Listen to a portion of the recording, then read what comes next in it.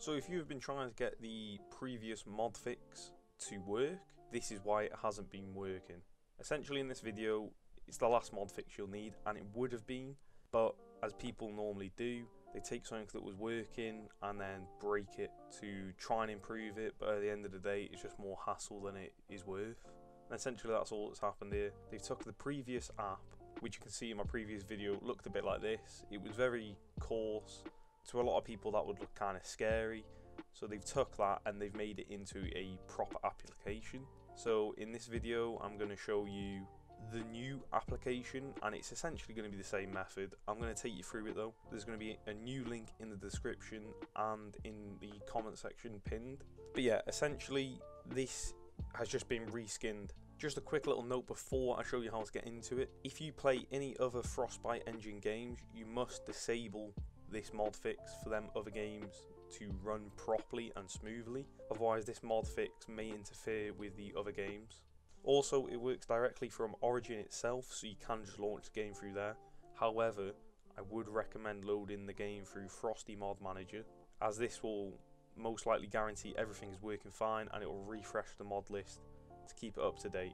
If Frosty Mod Manager is giving you an error, then it is most likely an issue with your mod setup or how you have configured your Frosty Mod Manager, and this new fix will not solve them issues. You'll have to go in and fix them yourselves. I would recommend trying one mod at a time to make sure that individual mod works. If you put on two and then it stops working, there's a clash.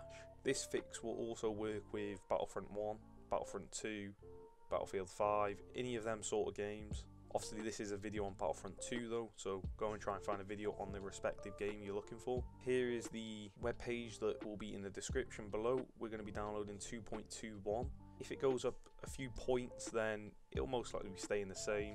It probably won't get updated too much now, as you can see the user interface is essentially really good looking now. As you can see here, it shows Battlefront 1, Battlefront 2, Battlefield 1, Need for Speed Payback, Mass Effect, Plants vs Zombies and Dragon Age. So these are the supported games. It will most likely work for others, but as I say, if it's any other game other than Star Wars Battlefront 2 that you're looking for, try and find that video first.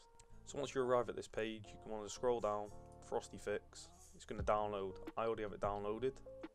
So as you can see here in my downloads folder, the Frosty Fix. Just drag that over to the desktop. And here you go, here is Frosty Fix. You just want to double click into it. This will come up just as the old method did. It's just because it's a line of code that Windows is not familiar with. Just click run anyway. And here you go. So you want to check Star Wars Battlefront 2. As you see here, all the other options are greyed out because I do not have any of the other games. But it has detected Battlefront 2, and that is why it's white. As you can see here, this is grey. I don't have it. I can't click it. This is white. I've clicked it. I've selected it. So if I unselect it, can't click that. I've clicked that. Now all you've got to do is come over and enable mods.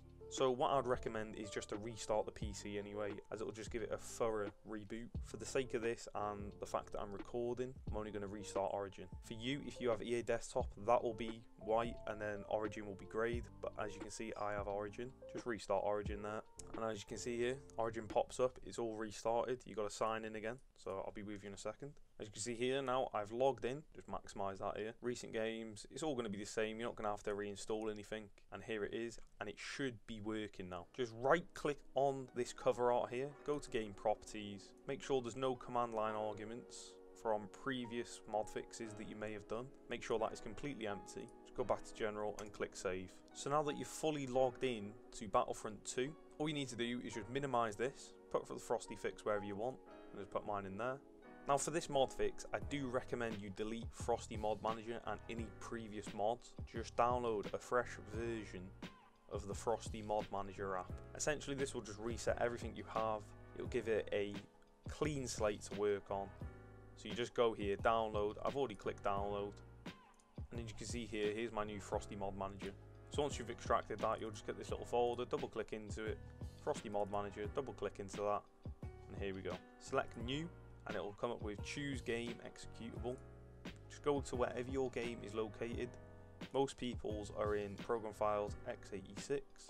Mine are in the primary folder, Origin, Battlefront 2, and here we get 2. Make sure you do not click trial. It is Star Wars Battlefront II. Star Wars Battlefront 2, select into it. This is now loaded. You can exit out of that folder, and this is what we've got. Now I'm going to prove to you that this works by using this mod right here. So all you need to do is click import mods. Mine's on the desktop, test.fb. As you can see, the Predator by this guy. Improve normal maps. So this is going to be replacing Bosk. So you click apply mods. It's got the little check. Make sure it's got a check. Make sure it has no clashes, nothing wrong with it. Click launch. And this is where it's going to be taking you through the new installation steps. Make sure you select yes. It's going to go through the applying mods. Basically what it's just done there is created a new mod data file. If the applying mods get stuck on the end like it is now, just wait. The first is always going to take a while, especially when you're applying new mods. Let it do its thing, it will work. It's just shut, and it's now selected the origin tab at the bottom. As you can see here, it's highlighted. So now it's doing something to origin. Just let it do its thing.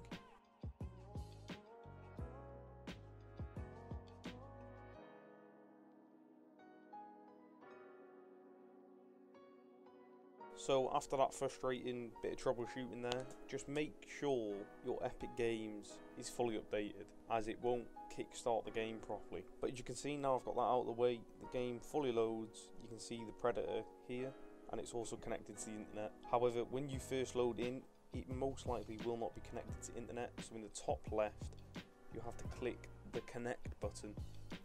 However, this won't work the first time in most cases. It might take up to 2 to 3 tries. Just keep on clicking it until it finally connects to the internet, and then you'll be free to play with friends, random online multiplayer, anything like that. So I hope this video helped. Thanks for watching. Got a big Warzone video coming out soon. It's taken a long time to edit it and get it ready. So if you want to see that, make sure you hit the subscribe button to get notified when that comes out. Again, thanks for watching. Have a nice day.